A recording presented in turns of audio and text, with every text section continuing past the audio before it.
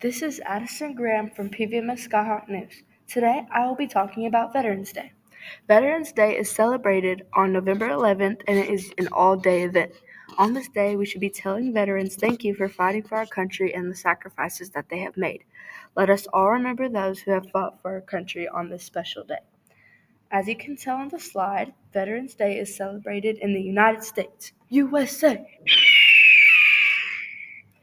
Ways that it is celebrated are parades, ceremonies, speeches, wreath-laying events, concerts, and military display.